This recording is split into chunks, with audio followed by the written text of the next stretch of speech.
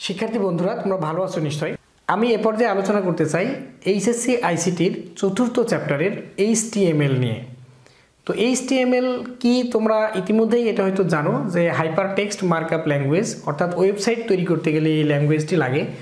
ওয়েবসাইটের সাথে পরিচয় নাই এখন এমন মানুষ খুঁজে পাওয়া যাবে না। যেমন ফেসবুক তোমরা চালাও, আসলে ফেসবুক একটি ওয়েবসাইট, বা ঢাকা বিশ্ববিদ্যালয়ের আমরা ওয়েবসাইট বের করে দেখতে পারি, বা বিভিন্ন বিশ্ববিদ্যালয়ের আমি ওয়েবসাইট বের করে এখন তোমাদের একটু পরিচয় করিয়ে দেবো যে ওয়েবসাইটের কাজটা কি, ওয়েবসাইট কীভাবে আমাদের সহজ করে দেয়। তো ওয়েবসাইট আমাদের জীবনকে সহজ করে দিচ্ছে, যে আমরা বাড়িতে বসে কেনাকাটা করতে পারছি। কিভাবে কেনাকাটা করি সেটা আমি তোমাদের এখনই দেখাবো। আমাদের আজকের আলোচ্য বিষয় ওয়েবসাইট কি, ওয়েবসাইট থাকার সুবিধা কি। আসলে ওয়েবসাইট এটি এখন খুবই পরিচিত একটি শব্দ। ওয়েবসাইট হলো একই ডোমেনের অধীনে একাধিক ওয়েব পেজের সমষ্টিকে ওয়েবসাইট বলা হয়। আসলে ডোমেন কি এগুলো আমরা আস্তে আস্তে শিখবো, আস্তে আস্তে জানবো। তবে মজার ব্যাপার হলো এখন আমরা ফেসবুক ব্যবহার করিনি এমন কেউ কিন্তু নাই। প্রথমেই আমরা কম্পিউটারের একটি ব্রাউজার, সেটা হতে পারে মজিলা ফায়ারফক্স, গুগল ক্রোম, একটা ওপেন করে নিলাম। এই যে মজিলা ফায়ারফক্স আমরা ওপেন করলাম। মজিলা ফায়ারফক্স ওপেন করার পরে এরকম একটা গুগলের একটা পেজ অটো আসে, না হলে আমরা এখানে google.com লিখব। তো আমরা এখান থেকে গেলাম ফেসবুকে। এটা আমাদের খুবই পরিচিত একটি ওয়েবসাইট, কারণ আমরা সবাই এখন ফেসবুক ব্যবহার করি, এই কারণে আমরা facebook.com-এ গেলাম। এই যে এখানে ওয়েবসাইটে যাওয়ার পর আমাদের ইমেল এবং পাসওয়ার্ড দেওয়ার পরে আমরা লগ ইন করে ফেসবুকে গিয়ে সবাই সবার সাথে আমরা আসলে যোগাযোগ করতে পারি, তাই না? তো এখন আমরা আসলে দেখাচ্ছি যে একটা ঢাকা বিশ্ববিদ্যালয়ের ওয়েবসাইট। ওয়েবসাইট কি আসলে একটু জাস্ট একটু ধারণা নেওয়ার জন্য আমরা এগুলো দেখছি আর কি। যে ওয়েবসাইট হলো এই যে ঢাকা বিশ্ববিদ্যালয়ের যে ওয়েবসাইটটি, আমরা যদি এই ওয়েবসাইটের অ্যাডমিশনে যাই, বাংলাদেশ স্টুডেন্ট এই অপশনে গেলাম। এই অপশনে গেলে বাংলাদেশ এর যারা শিক্ষার্থী তারা ঢাকা বিশ্ববিদ্যালয়ে ভর্তির জন্য নোটিশ পাবে এবং তারা ফর্ম ফিল আপ করতে পারবে। এগুলো দেখে আমরা বুঝতে পারবো। আগে এক সময় ঢাকা বিশ্ববিদ্যালয়ের ভর্তি ফর্ম নেওয়ার জন্য আমাদেরকে আসলে ঢাকা বিশ্ববিদ্যালয়ে যেতে হতো, এবং ঢাকা বিশ্ববিদ্যালয়ে যাওয়ার পরে আমাদের ব্যাংকে লাইন দিয়ে টাকা জমা দিতে হতো, এবং কাজগুলো অনেক সময় সাপেক্ষ ছিল এবং অত্যন্ত খরচের ব্যাপার। তার ফলে আমরা বাড়িতে বসেই কিন্তু ঢাকা বিশ্ববিদ্যালয়ের ওয়েবসাইটে আমরা যেতে পারছি। আমরা আরেকটা ওয়েবসাইটে গেলাম, অ্যাড্রেস বারে লিখলাম রকমারি.com। এটা পাঠ্য বই, যে কোনো বইয়ের জন্য এটা খুব বড় ধরনের বাংলাদেশের একটা ওয়েবসাইট, যে ওয়েবসাইটে আমি গিয়ে যে কোনো বই কিনতে পারবো। যেমন মনে করো যে আমি একটা বই আমি নিচ্ছি, যে হুমায়ুন আহমেদের স্টেশন। ভিউ ডিটেলে গেলাম।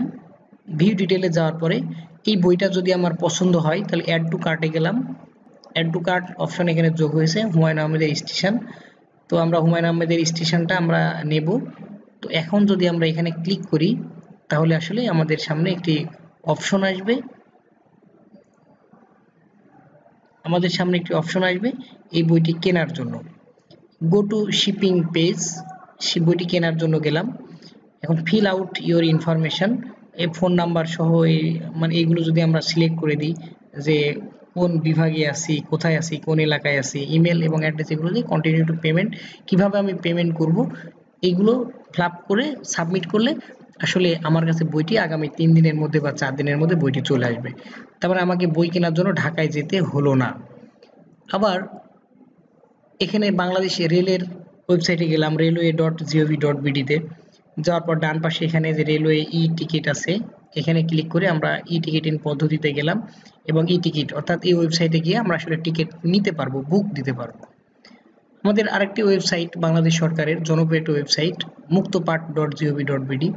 এই ওয়েবসাইটে গিয়ে আমরা যে কোনো ট্রেনিং আমরা করতে পারবো, এবং এটা সবার জন্য উন্মুক্ত। ট্রেনিং শেষে আমরা সার্টিফিকেট নিতে পারবো, সরকারি সার্টিফিকেট, বিভিন্ন চাকরি বাকরির ক্ষেত্রে এই সার্টিফিকেট আমরা শো করতে পারবো। তার মানে কি, এই যে বাড়িতে বসে আসলে আমরা বিভিন্ন আমাদের প্রয়োজন অনুযায়ী বিভিন্ন কাজগুলো আমরা করতে পারছি এবং বুক করতে পারছি, এবং বিভিন্ন হোটেলের টিকিট সিট আমরা বুকিং করতে পারবো, বিমানের টিকিট কাটতে পারবো বাড়িতে বসেই।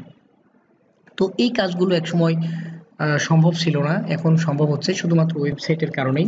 তাহলে এখন যদি আমরা বলি যে ওয়েবসাইটের সুবিধা কি কি, তাহলে আমরা কম কথায় বলবো যে স্বল্প ব্যয়ে কোনো ব্যবসায়িক প্রতিষ্ঠান তাদের ব্যবসার প্রসারের জন্য ওয়েবসাইট প্রকাশ করে। ওয়েবসাইটে প্রকাশিত তথ্য যে কেউ যে কোনো স্থান থেকে দেখতে পারে। ওয়েবসাইটে লেখার পাশাপাশি ছবি, গ্রাফিক্স, অডিও, ভিডিও এগুলো যুক্তও করা যায়। ওয়েবসাইট থেকে প্রয়োজনীয় তথ্য ডাউনলোড করা যায়। ওয়েবসাইট থেকে যে কোনো ধরনের কাজ করা যায়, বিশেষ করে যেমন রেলের টিকিট কাটা যায়, বাসের টিকিট কাটা যায়, প্লেনের টিকিট কাটা যায়, ট্রেনের বাসের সময়সূচি জানা যায়, বিশ্ববিদ্যালয়ের ভর্তি ফর্ম তোলা যায়, চাকরির আবেদন করা যায় এবং ঘরে বসেই যে কোনো প্রশিক্ষণ গ্রহণ করা যায়।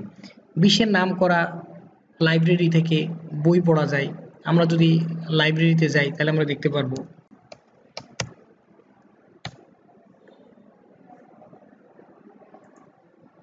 যে আমরা সারা বিশ্বের যে কোনো লাইব্রেরিতে ঢুকে আমরা যে কোনো বই চাইলে আমরা আসলে এই বইগুলো আমরা পড়তে পারবো এবং এগুলো আমাদের জন্য উন্মুক্ত। ওয়েবসাইটের মাধ্যমে আমরা চাকরির আবেদন করতে পারবো। আমরা যদি চাকরির ওয়েবসাইট খুঁজি বাড়িতে বসেই, জবস ইন বাংলাদেশ গেলাম, এখানে গেলাম গুগলে সার্চ করে, আমরা bdjobs.com এ গেলাম। এই ওয়েবসাইটে যাওয়ার পরে আমরা কি ধরনের চাকরি চাই, কি ধরনের, এখন জব 3435টি জব ফাঁকা আছে, 1852 কোম্পানি নিয়ে তারা ভ্যাকান্সি দিয়ে রাখছে। তো আমরা গেলাম এডুকেশন বা ট্রেনিং অপশনে গেলাম। তো এখানে গিয়ে আমরা দেখব যে কি ধরনের চাকরি আমাদের জন্য অপেক্ষা করছে।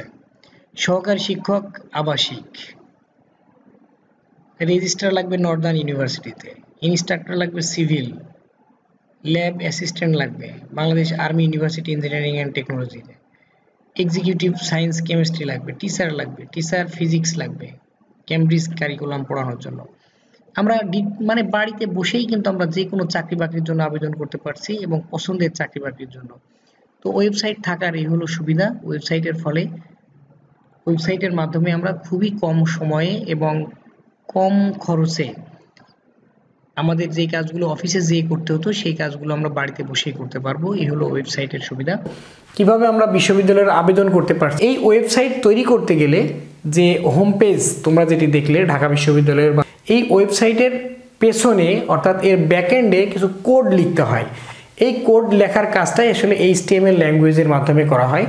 তো HTML ল্যাঙ্গুয়েজ দিয়ে একটা ওয়েবসাইটের কাঠামো তৈরি করা হয় আর এর বাইরে CSS দিয়ে সেটাকে রং চং করা হয়, ডিজাইন করা হয়। যদি আমরা একটা ওয়েবসাইটকে একটা বাড়ির সাথে তুলনা করি তাহলে বাড়ির একের পর এক যে ইঁটগুলো সাজানো আছে অবকাঠামো, আসলে এটিকে আমরা বলবো HTML, এবং বাড়িটি প্লাস্টার করে সুন্দর করে রং চং করা আছে, এটি হলো CSS এর কাজ। তো যাই হোক, আমরা এটার অ্যাট্রিবিউট আকারে CSS কে আমরা দেখতে পারবো।